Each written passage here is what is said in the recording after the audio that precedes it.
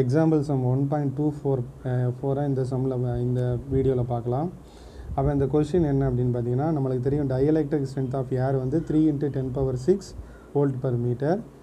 இப்போ ஒருவேளை ஒரு வேண்டிகிராஃப் ஜெனரேட்டரோட அந்த ஹாலோ ஸ்பியரோட ரேடியஸ் 0.5 மீட்டராக இருக்குதுன்னு வச்சுக்கோங்களேன். அதால் எவ்வளவு மேக்ஸிமம் பொட்டன்ஷியல் டிஃப்ரென்ஸை க்ரியேட் பண்ண முடியும் அப்படிங்கிறத நம்ம கண்டுபிடிக்கணும். ஓகேவா? அப்போ இங்கே நல்லா கவனிங்க.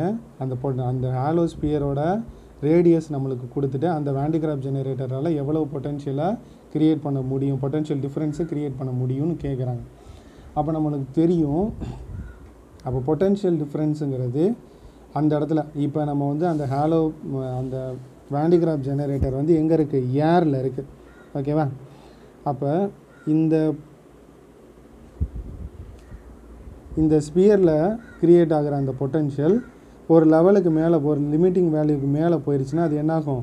அந்த ஏர்லேருந்து அது லீக்கேஜ் ஆக ஆரம்பிச்சிடும். அப்போ ஏரால் மேக்ஸிமம் தாங்க முடிஞ்ச எலக்ட்ரிக் ஃபீல்டோட வேல்யூ தான் என்னது? மேக்ஸிமம் எலக்ட்ரிக் ஃபீல்டு ஏரால் தாங்க முடிஞ்சது 3 × 10⁶ வோல்ட் பர் மீட்டர். ஓகேவா? அப்போ இதுக்கு மேலே எலக்ட்ரிக் ஃபீல்டு போயிட்டால் ஏர் வந்து என்ன ஆகிரும்? கண்டக்டராக மாறிடும். ஓகேவா? அந்த கரண்ட்டை அது வழியாக ஃப்ளோவாக அது அனுமதிக்கும். ஸோ மேக்ஸிமம் இந்த வேண்டிகிராஃப் ஜெனரேட்டர் ஏரில் இருக்கிற அந்த ஹாலோ ஸ்பியர் இந்த லெவலுக்கு மேலே போய்ட்டால், எலக்ட்ரிக் ஃபீல்டு போய்ட்டால் அது என்ன பண்ணிடும்? அலோவ் பண்ணிடும்.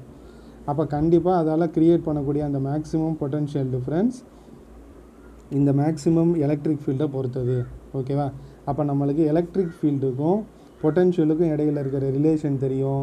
V = E × R. ஓகேவா? அப்போ இங்கே இருக்கிற மேக்ஸிமம் எலக்ட்ரிக் ஃபீல்டு வந்து எவ்வளவு? 3 × 10⁶. இதோட ரேடியஸ் எவ்வளவு? 0.5. அப்போ இது ரெண்டையும் மல்டிப்ளை பண்ணும்போது நம்மளுக்கு என்ன கிடைக்கும்? 1.5 × 10⁶ வோல்ட். அப்போ இதால் க்ரியேட் பண்ணக்கூடிய மேக்ஸிமம் பொட்டன்ஷியல் டிஃப்ரென்ஸ் எவ்வளவு அப்படின்னா 1.5 × 10⁶ வோல்ட்டை இதால் என்ன பண்ண முடியும்?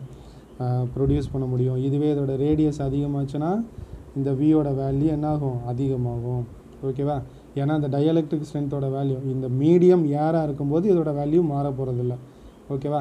அப்போ இங்கே ரேடியஸ் அதிகமாக பொட்டன்ஷியல் என்னாகும்? நம்மளுக்கு அதிகமாகும்.